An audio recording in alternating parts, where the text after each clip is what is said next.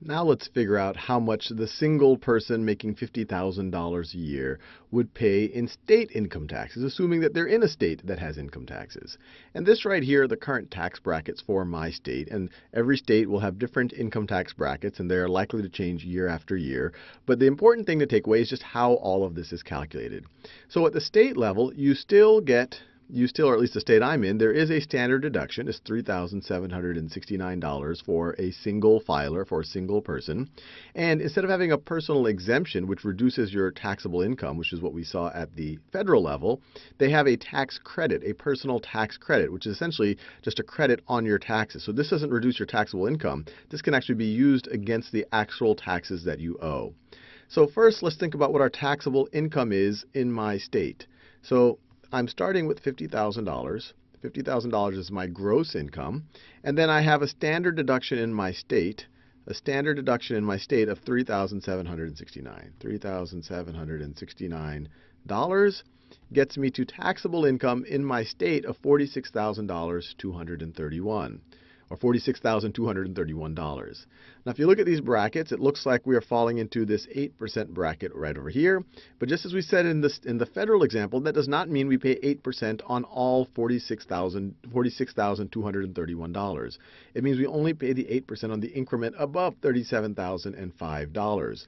For the rest of the brackets, we pay 1% on the first $7,000 or first $7,124, 2% on the increment up to $16,980, so on and so forth. So let's calculate what that is. So we are going to pay 1% on the first $7,124. Then to that, we're going to pay 2%. We're going to pay 2% on the increment up to $16,980. And that increment is $16,980 minus $7,124. And then we are going to pay 4%. We're going to pay 4% on the increment up to $26,657. And so that's that number minus $16,890. And then we are going to pay 6%. We are going to pay 6% on the increment up to $37,005. So it's $37,005 minus $26,657. And then we're in the home stretch here. We're going to pay 8% on the increment above $37,005. So our taxable income, we already saw, is $46,231. So it's $46,231 minus $37,005.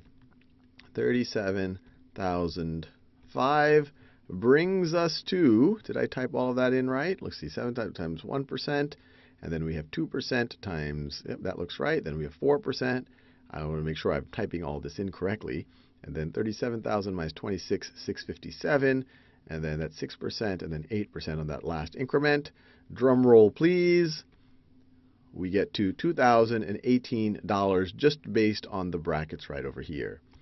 So 2,000. So at the state level, it looks like we have $2,018 just based on our taxable income.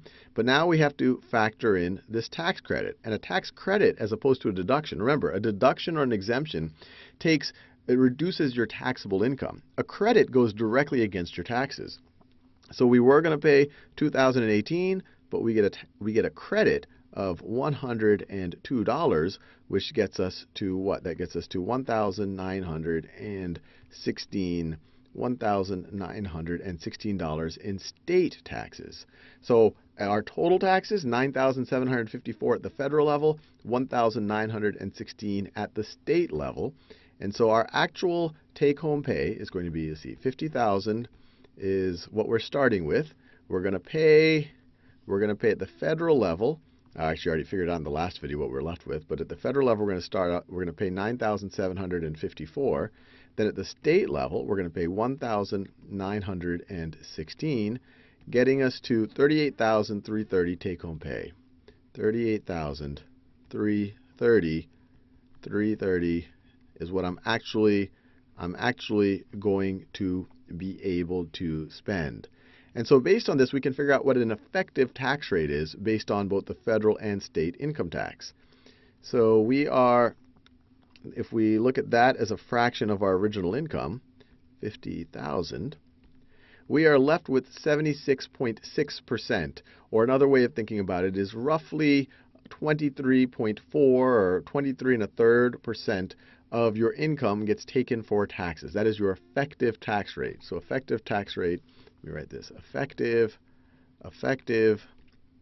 tax rate, and then we are including both federal plus state, just look at the number again. You're keeping 76.6, so you are paying 23.4, actually it looks like 23.34. So approximately 23%. If you want to think on a monthly basis, at $50,000 you thought, so $50,000, you thought that you would be taking home $4,166 a month, but now you're actually going to be taking home $38,330 divided by 12.